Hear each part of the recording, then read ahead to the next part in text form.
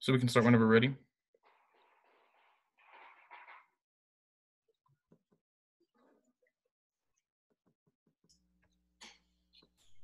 Yes. Okay. Okay. Hello, everybody. We are team number 17, and our project is encouraging anti-diabetic lifestyles in New Mexico communities. My name is Alexis Brandsma. I'm Erin Federley. And I'm Tristan Poole. And please keep your questions for the end of our presentation.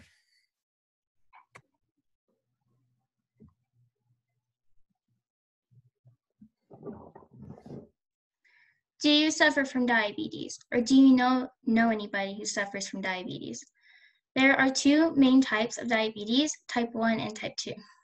Type 1 diabetes is caused because the immune system will mistakenly attack the insulin-producing cells in the pancreas. Type 2 diabetes happens because the body will resist the effects of insulin, but the pancreas is not able to produce enough insulin to maintain its glucose levels.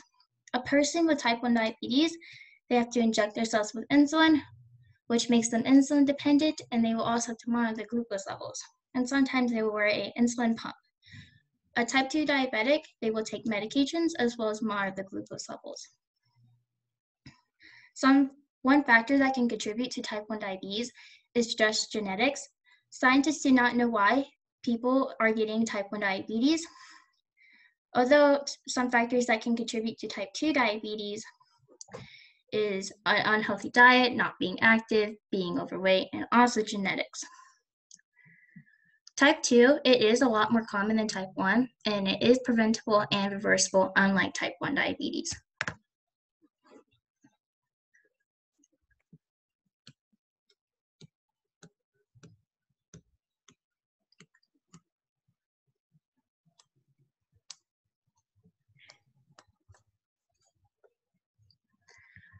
So diabetes, it affects the body systems, which makes the immune systems weaker than a person without diabetes. And if it's not properly treated, it can cause some health complications, such as damage to blood vessels or complications in the kidneys, eyes, and feet. Living with diabetes, it can be very expensive, such as in 2017, $327 billion were spent on diabetes-related costs, and this is having to buy insulin, a pump, medications, medical supplies, and also doctor's visits. For our project, we are focusing in New Mexico, and about 14.1% of the population does suffer from diabetes, and this is out of 2.10 million people. And diabetes, it does have a big impact on New Mexico's health and economy.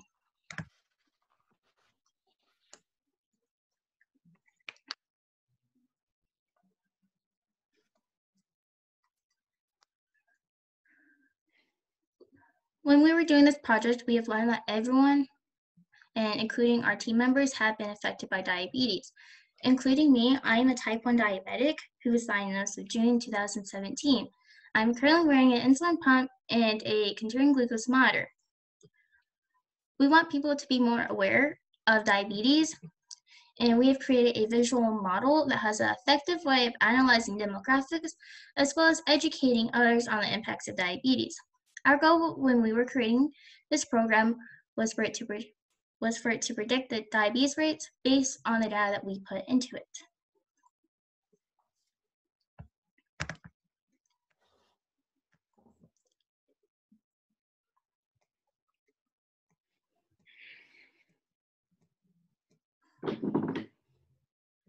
So now Erin is going to talk about data management. So we made scatter plots that will determine which variables should be implemented into DAM, which is our neural network that Tristan will talk about later. We chose scatter plots because they're quick and easy to make and analyze. TPR is total population rating, which is the daily traffic plus the population. So this will give us an accurate number of how many people are in the community. And our scatter plot showed us that there tends to be one fast food restaurant per 5,000 TPR in a given area. And they also showed us that there is about one healthy food restaurant per 24,000 TPR in a given area. Now, this might be true because fast food tends to be much more popular than healthy food in today's society, which makes it a major contributing factor in New Mexico's diabetes rates.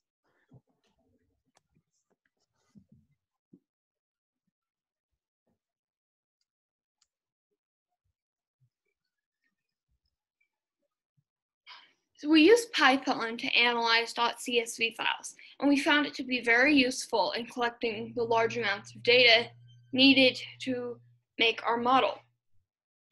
Using the data we found from the CDC and the Census Bureau, we made 8 scatter plots, which I will show you next.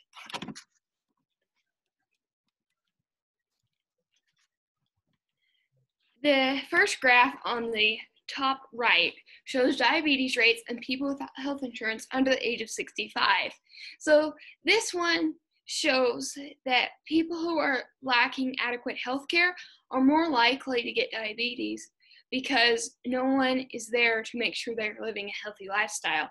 The second graph on the bottom left shows diabetes rates and mean commute time in New Mexico counties. So this graph is important because people who are spending long periods of time commuting are not going to be able to get the physical activity necessary to maintain a healthy weight and prevent type 2 diabetes. The graph on the top right shows diabetes rates and education levels. This graph shows that people who have a higher education are more likely to make better lifestyle choices. The graph on the bottom right shows diabetes rates and poverty rates in New Mexico counties. This is one of the most important because people who are living in poverty are going to have less access to adequate health care or education. Also, fast food tends to be much cheaper than healthy food. So these people are going to choose fast food just because it is better fit for their budget.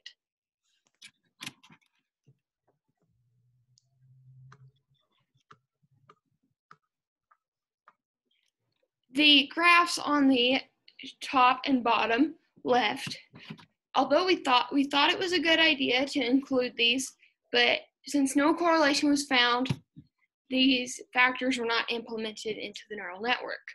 The graph on the top right, although not much of a correlation is shown here, we decided to implement American Indian and Alaska Native into the model because these people are 3 times more likely to develop type 2 diabetes than Caucasians.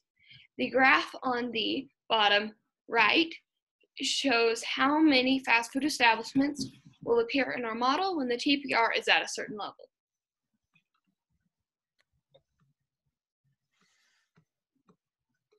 Now Tristan will introduce you to our computational method.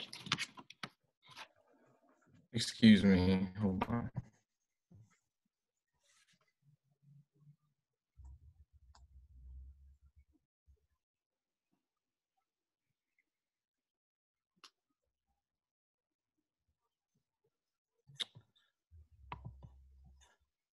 Oh, sorry.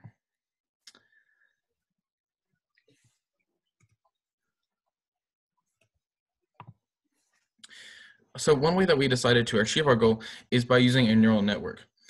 And so we named our neural network DAN, which stands for Diabetes Artificial Neural Network. And so we made 2 versions of DAN, DAN 3.1, and both were built in Python 3.7. DAN 2.0 uses the sigmoid function, which brings advantages and drawbacks. So an advantage is that it's very practical for percentage values.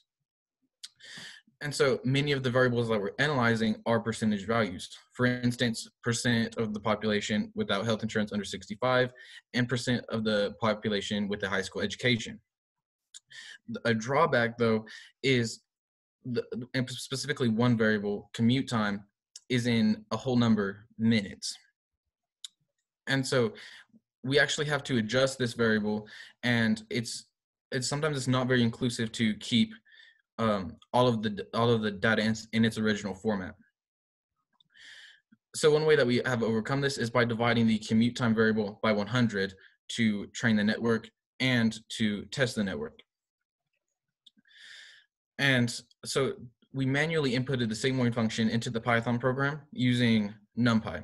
And you can see on your screen the 4 different packages from NumPy that we utilized. EXP is the equivalent to, or EXP is capable of calculating the exponential of elements in an array. And it's established on Euler's number, which is of course the base for the natural logarithm. And it's just a part of the sigmoid function that is necessary to be manually inputted. Array is more used to format our data for the neural network and just put it into arrays. Dot really kind of works alongside the array package, and it is the equivalent to matrix multiplication. And it's more for formatting the data to go into the neural network. It formats it into a matrix, and it's more just to format our data. The random package is to generate and manage our random numbers, specifically to generate the original weights and biases at the start of the program. So you can see a diagram of DAN 2.0 on your screen. And so DAN 2.0 analyzes 5 variables. And so these were determined by these scatter plots that Aaron just went over. We have education, poverty, percent of American Indian and Alaska Native, commute time, and education, I believe. And so you can see that it has one node in the hidden layer, which of course contains the sigmoid function, and one node in the output layer, which is of course the diabetes rate. And so here's some testing of DAN 2.0. You can see that the most impressive result here is how close it got to predicting the diabetes rate of Los Alamos County. Now note that this version uses the seed function from the random package. And so what this means is that every run, the weights and biases are going to be set to the same random numbers. And given the appropriate data, the network will output a similar prediction.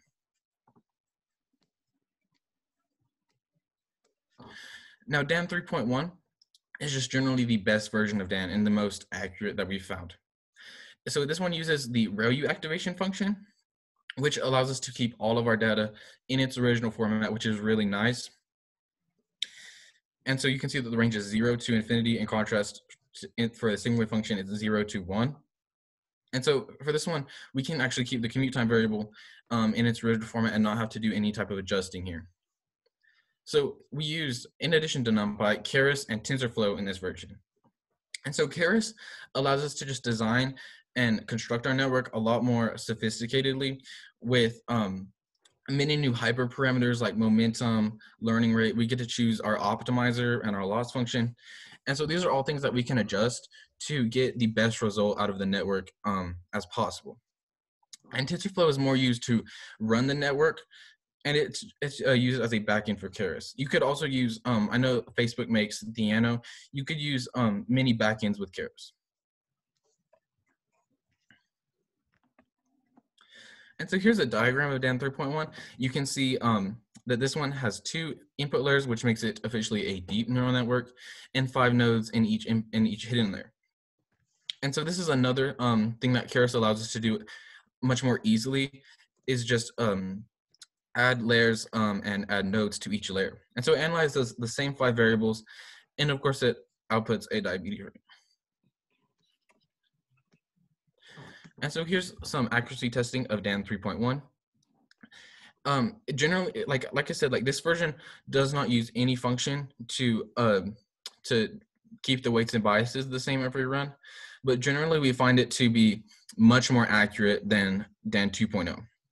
And so even when you input the same data, you can expect a different prediction every run.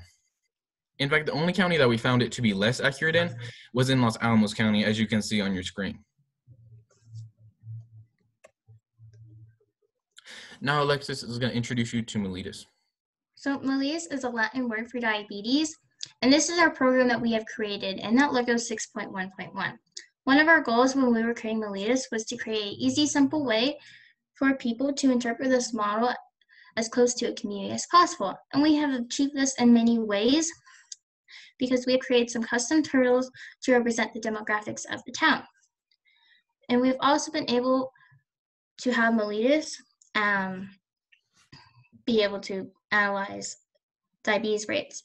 And those are just some independent variables on your screen.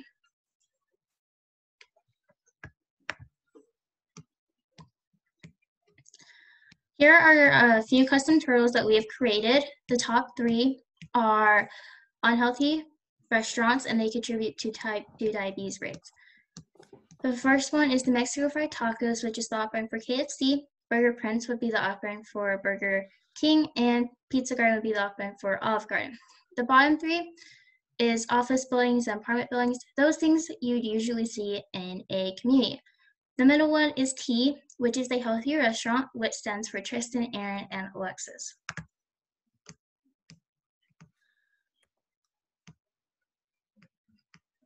So now Tristan is going to talk about Mellitus 5.0.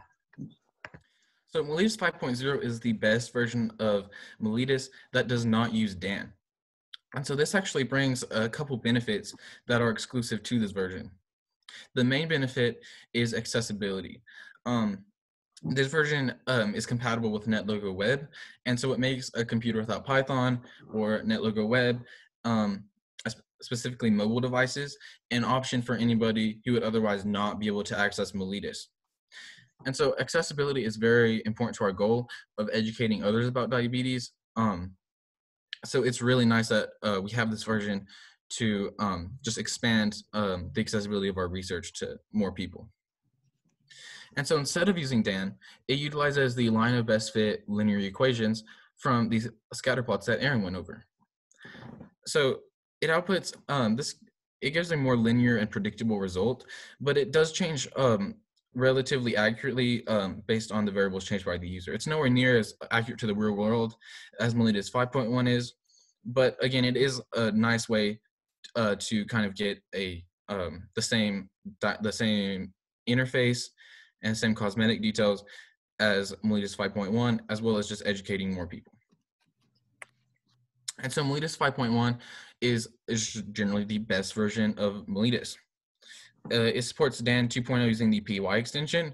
And so this really just brings a whole new kind of dimension to analyzing the output of Dan. So this allows us to, so Dan runs continuously while Mellitus is running.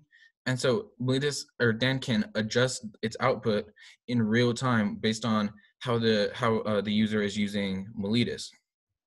So linear equations continue to control the cosmetic details of the model, like the custom turtles that Alexis went over. But Dan's output is displayed on a plot in the interface, and it's really nice because using this method, we can not only identify which variables have an impact on diabetes, but how much significance each variable has on the diabetes rate. And so we made some very interesting discoveries using this version. And so here's the result of a test that we did. And so each variable slider, there's in the interface, each independent variable has its own slider. And so each variable slider was adjusted to a value that resembled halfway, while the other variables were set to 0. And so these are screenshots of the diabetes rate's reaction to this. And so earlier we mentioned that it was surprising to see such an insubstantial correlation between American Indian and Alaska Native and diabetes rates. And this test very much reflects that. Now Aaron is going to go more into the results with you.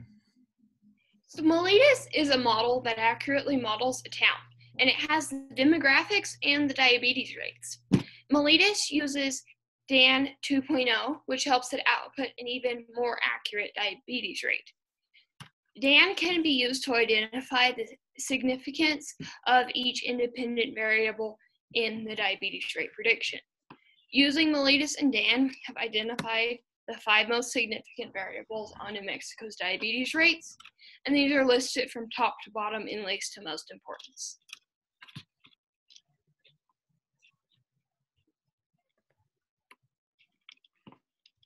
More variables should be implemented into Mellitus, and Dan can be made more accurate by expanding the data set to include more of New Mexico's counties. Our results will show that ethnicity has less of an effect on diabetes rates than the controllable factors. Many factors that benefit New Mexico's society as a whole can also help lower diabetes rates, like education and affordable health insurance.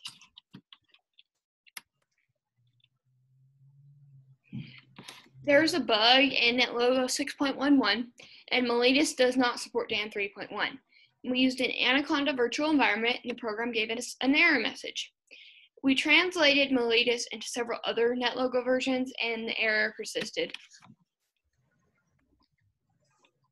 Now, Tristan will introduce you to Miletus and DAN. Okay, so first I'm going to show you DAN 2.0. So here I am in just a traditional Python IDE, and here is the input training data here that's put into arrays.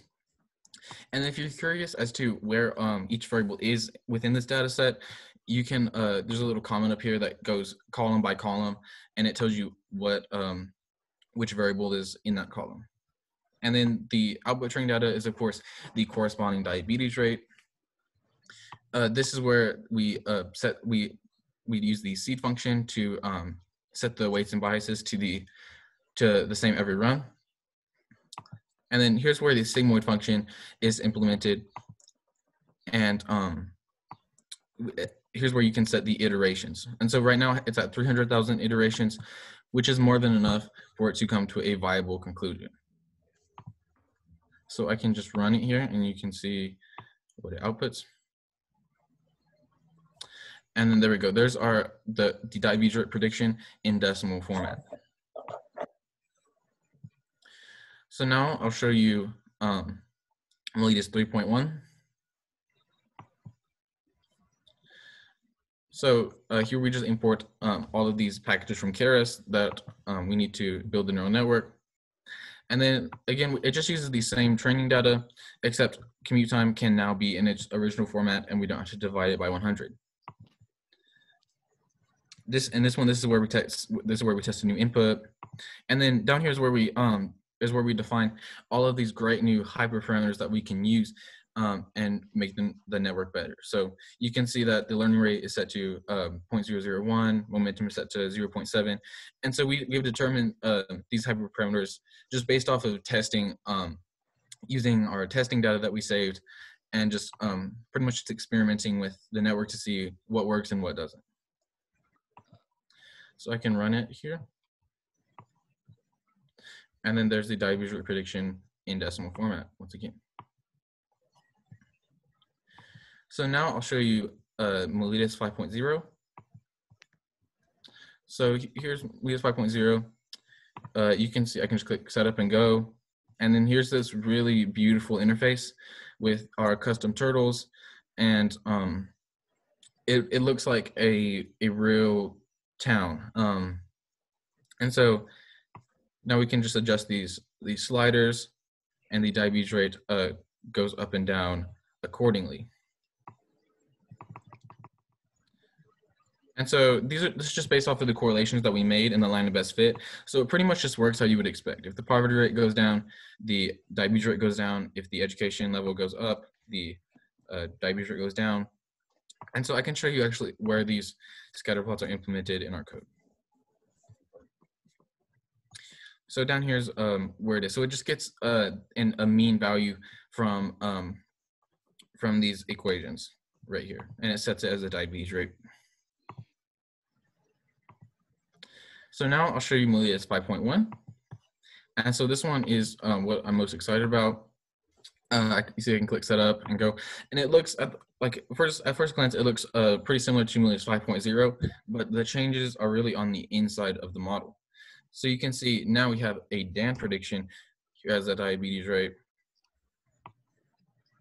And this model just gives us a new more complex look at what causes diabetes rates.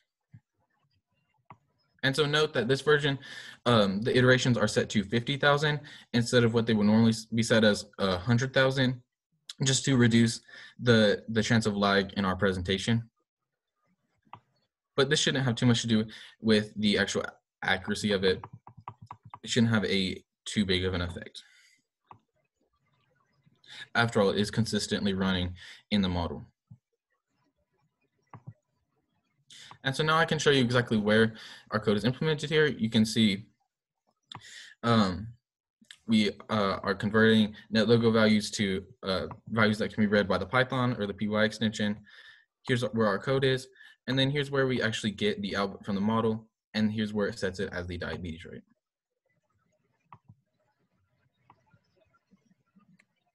And do you have any questions?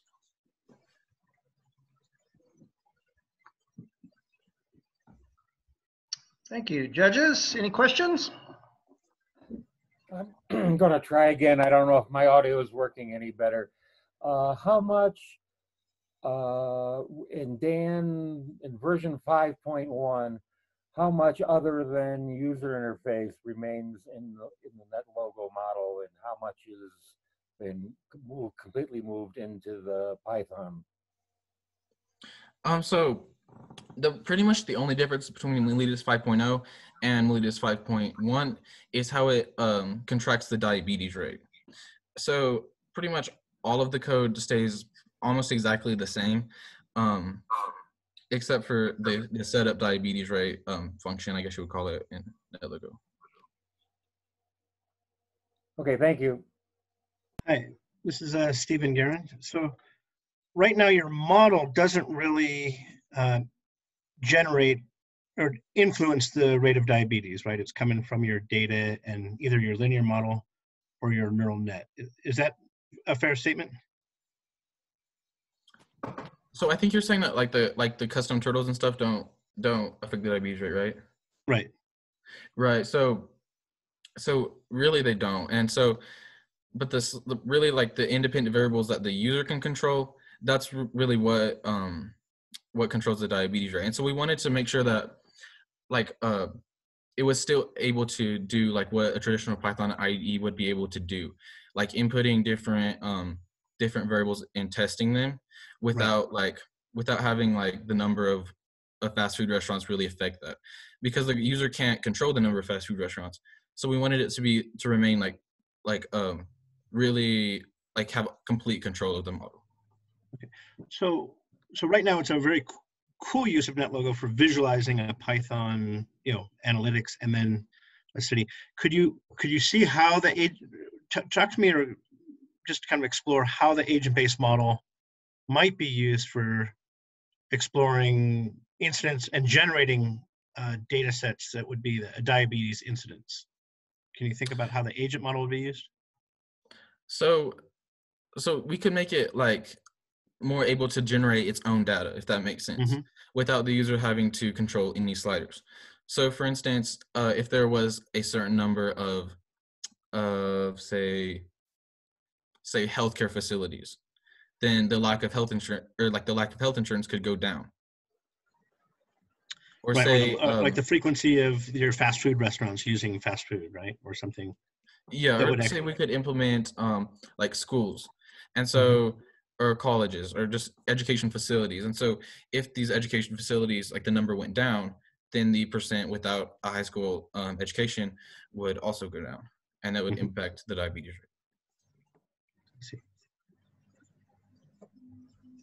And then do you see, maybe, I'm just wondering if the neural net could be used to, like if you have sliders for like fast food use and generating a diabetes rate, incidence rate, the neural net might be able to help you tune the model to match what you're observing in the real world, as an example. Do you see how that might be?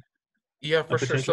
So we would actually really like to have the neural net analyze like number of fast food or density of fast food of some sort. But the thing is like how many fast food, like how many like the number of fast food establishments in a certain place is like pretty like arbitrary, right? So like what is considered like a fast food restaurant, and how do you collect that data to put it in your neural network? And so that's really why it's not implemented in the neural network. Yeah, very nice integration.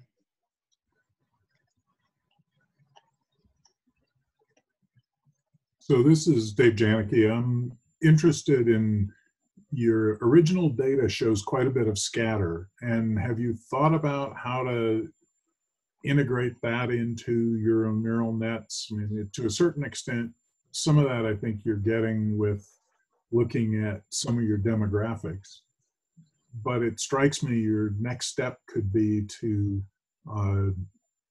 sort of make Dan a little bit more complicated or else run multiple evaluations of the models to get that diversity in outputs that your scatter plots show.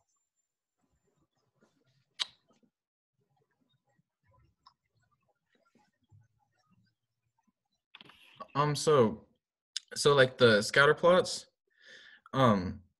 they like really some of them didn't show like a significant correlation, right? Like, but that's also kind of why we chose a neural network, is because we wanted it to like maybe pick up where like we couldn't just eyeball a scatter plot. Then maybe like a neural network could pick up a pattern and then be able to like predict the diabetes rate. And then we could use like the plot tool to analyze which variable is contributing to this diabetes rate. And so that's really like why we decided to continue on with the variables that we chose, was because we were using a neural network, if that makes sense. Yeah, that makes sense. I'm always intrigued that with natural data, there are underlying behaviors that are not necessarily a linear fit. And so in my work as a geoscientist, I'm always looking for two things. One is, can I explain any of the outliers, or is there something that's special there that I should be looking at? And can I model a fit that isn't the linear sort of average, but what's the end that's being modeled, and how does that work? And so you might think a little bit about how your neural net could go after something a little bit deeper than a linear fit. That makes sense. That would be really good. I sent you some comments on this, and you're looking at this and saying, I mean, these variables are obviously not linearly related, and so it would make a whole lot more sense to use a Spearman rank correlation, where instead of putting in the actual values, you put in their rank. So you rank each variable in your data set and use those ranks to try to come up with a correlation. And if the variables are monotonic, then it will tell you whether there is a correlation, nonlinear correlation. Your neural network kind of does get a nonlinear behavior into your model, but you know, when I read the report, you're looking and saying that there's a linear correlation amongst between these variables, and you look at the plot, the scatter plot, and it's obvious that there isn't. It's a nonlinear relation. So that was the main thing that I comment that I had on your. I think that would improve it to switch to looking at it in a nonlinear correlation. Yes, I would definitely agree on that. So like our entire like project kind of went about like assuming that these correlations were linear. Yeah. And they really probably weren't. Yeah, and I think you did a good job with that assumption, but I think that's probably not a good assumption. All right, we're out of time. Thank you very much, Grady. All right, thank you. Thank you. Thank you.